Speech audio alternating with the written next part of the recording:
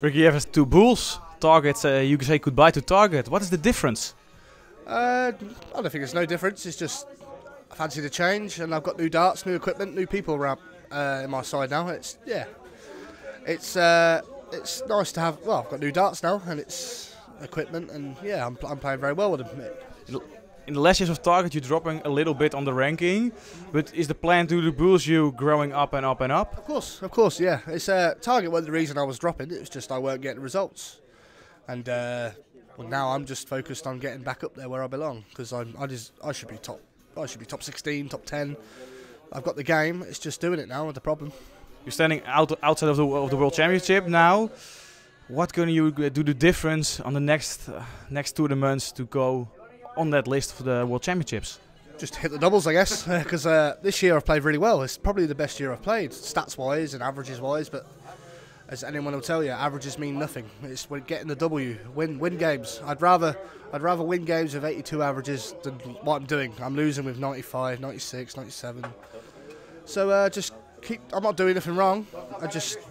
You just gotta believe in yourself, because I believe I can win, and I still go into every tournament thinking I can win, and one day it will happen. So. Is a reason is that the levels going up and up and up. The competing players in the first round you have to hit over the 100 average, and then you win. Is that the problem now? I wouldn't say it's a problem. It's just the beauty of darts, I guess. It's everyone's good. Everyone they all dedicate their game and life to the darts, and you've just got to take the wins, because I'm more than capable of doing it. Like you said, the first game's the problem. If I can get past the first game, I'm very happy. But yeah, I'll keep going. I'll be alright. I know.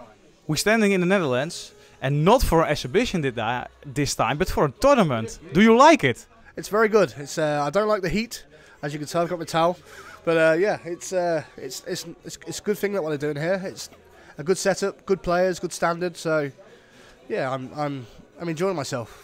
Yeah. Is the first time you're doing something outside of the UK, that you come to play a tournament in the Netherlands, a small local tournament with top players? No, I've done a few like in Ireland, Germany. It's more like put a show on. Then this is serious. So it's like next week, and we have the Pro Tour in Germany, and it'll be nice to go there like with this title. It'd be nice to go like to Kim, Ian White, Steve Beaton. I won last week. That was me in Holland. But yeah, it's a bit of pride. It's good darts as well. It's good practice. Yeah. The preparation for that tournament, you need it tournament very, very well for the World Championship spot. Is this the thing some players need more to do? Maybe, yeah. I don't think you can never have too much darts, in my opinion. I still play pubs, my local leagues, my local counties. So yeah, I don't think you can ever play too much. So yeah, why not? Why not do this every week? It would be good for me. I'd take that. Ricky Evans, thank you. No problem. Thank you.